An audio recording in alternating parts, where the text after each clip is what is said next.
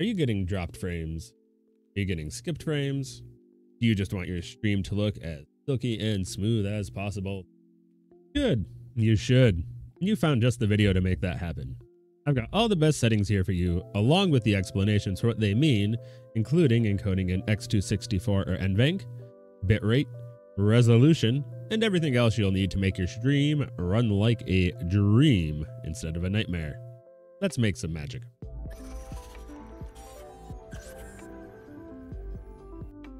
Hello streamers, I am Gokex, the Stream Whiz, and I have spent years helping people love and learn technology. Now I'm combining that skill with my passion for streaming to bring you the best tips and tricks for your stream. In today's video, we are going to make sure that your stream looks and runs great, and we're going to do that by focusing on the streaming section of OBS Studio's settings window. There's just a few key concepts that we need to wrap our head around, and none of them are too wild. So let's get to it and get your stream shining. First, let's talk quickly about how your stream gets from the game on your computer to Twitch.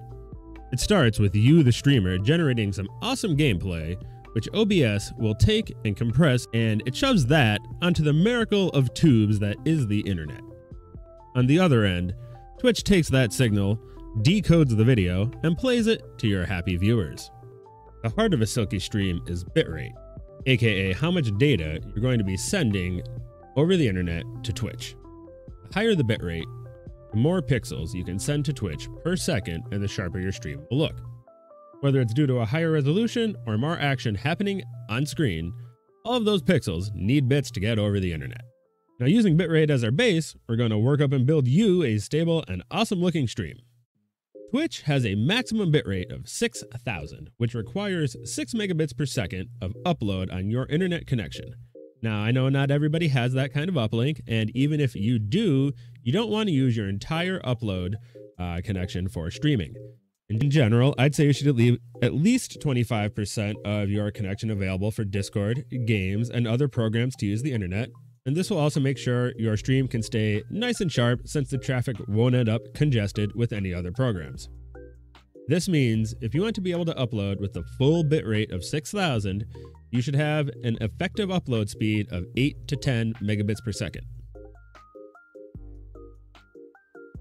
So, with that in mind, before we can actually dig into the settings here, if you don't know what your internet upload speed is, head on over to speedtest.net and give it a quick check. I would recommend running a speed test on 2 different websites just so you have something to compare it with. Now, take your upload speed, jot that down somewhere. We'll use it in just a moment. Go ahead now, open up OBS, and let's have some fun. Now that we're on the settings screen, it's time for some fun. But first, we need 2 more things. We need a calculator and a chart. So get out the Windows calculator and grab the handy dandy NVIDIA chart, which is linked. Okay. Now, if you take a look at this wonderful chart from NVIDIA, it has some really great information here about how much bandwidth you need to have to be able to stream at various bit rates. Now, remember we said bitrate is what makes a stream silky. So head on down to the Output tab and make sure you are on simple mode. All right, now first thing on the streaming screen is, what encoder do you want to use? This is a pretty straightforward question, and it boils down to, do you have an NVIDIA graphics card or not? If you have an NVIDIA card that supports the NVENC codec, you really ought to use it. There's really not a downside to it. If you don't, go ahead and use the CPU encoder. Right here is where you are going to set your bitrate. Remember we said Twitch caps it at 6,000, and you should not use more than 75% of your upload capabilities. And that's pretty much what the chart here from NVIDIA is. All right, are you ready to build your bandwidth bitrate base and make sure your stream has a nice solid foundation to get to Twitch? Let's go. This is where it's going to get fun. We get to do a little math, and it's going to be different for everybody. So take your download speed that we had found previously, and let's convert it from megabits to kbits by multiplying it by 1,000, and let's see what about 75% of that would be. We're going to use around 7 megs as an example connection here, so let's go with 7,000 multiplied by 0.75, and that gives us about 5200 for a bitrate that we can give to Twitch here. Let me know in the comments down below what your upload speed is and what kind of a bitrate you're going to be working with for the rest of this video. Go ahead and enter your bitrate here, round it down to the nearest 10 or 100 or so, or whatever looks good for you. And if you check out NVIDIA's chart on the side, you'll see that 5200 is just about what it says for a 6 meg connection.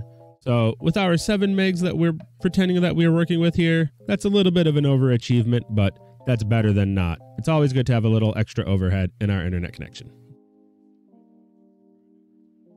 You are looking great so far. Having your bitrate set within the range of your bandwidth is going to make sure you don't have any dropped frames. All right, now we are going to wrap up by seeing what kind of resolution you're going to be able to send through that connection. If you found this helpful so far, don't forget to like the video and subscribe for the next one, which is going to be setting up custom alerts in OBS Studio.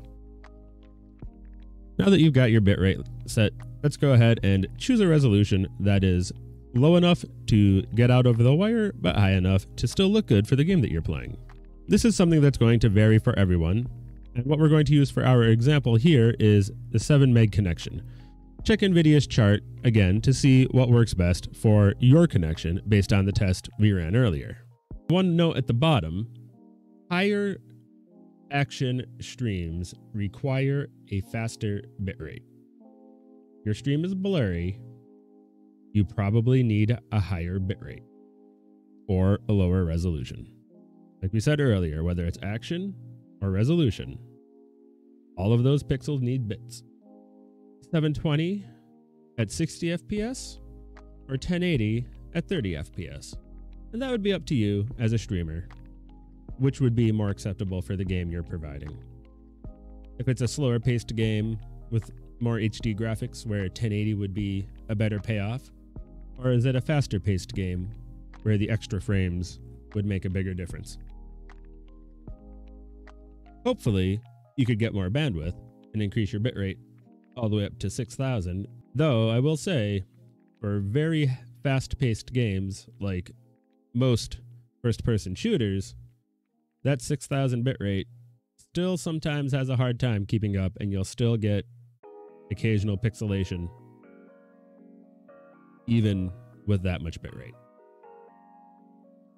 6,000 bitrate or 8 to 10 megabits per second. That'll get you the full-blown 1080p 60. Not really any reason to go higher than that, since that is all Twitch will support. 1080 30, 1080p 30 FPS or 720p 60. They're both right around 5,000 bitrate or 6 megs.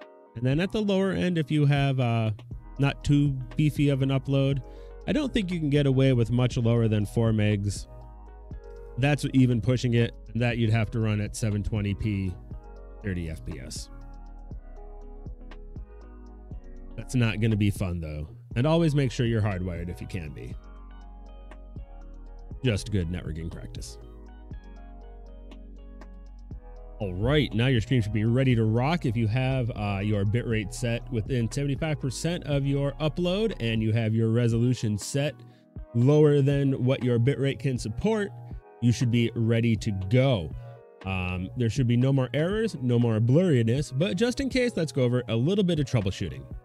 If you keep an eye on the stats window of OBS, that's where you'll know all about your dropped frames and your skipped frames. Watching those lines will help you know how to adjust your settings if things get out of line. Dropped and skipped frames are pretty much the two most common issues, so let's talk about them. Now, if you're getting dropped frames, means your bitrate is set higher than your internet connection can accommodate.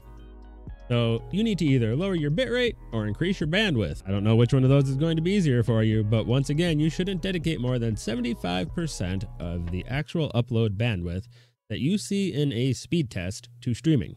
Or other things that use your connection, such as Discord and games, might start to impact your stream quality. If you're getting much lower speeds than you are paying for, call your internet provider and let them know how you feel about it. Keep in mind that when you lower your bitrate, you also need to lower your game settings to accommodate, or else that's going to lead us into our next best friend, skipped frames. Your PC is sending OBS frames more quickly than OBS can send those frames to Twitch. Sometimes this means your PC is not quite up to the task, or sometimes this means your resolution needs to be set a little bit lower. If you're not already using the NVENC encoder, you should be, but if you can't because you're not using an NVIDIA card, try turning down your resolution or the in-game settings such as shaders, particle density, view distance, and things to that effect. If you're not using NVENC, your goal is to reduce the load on your CPU so those frames can get encoded and sent to Twitch instead of getting skipped. I really hope this has helped you get your settings in order and cleared up any confusion you might have had about why you choose the options that you choose when it comes to your streaming output settings. It really helps to know why you select the settings you do. Let me know down below if you have any questions, or hop in Discord if you need any help. Don't forget to like the video if you did find it helpful, and subscribe so you don't miss the next piece of stream magic coming your way. I'll see you all again soon. Thanks.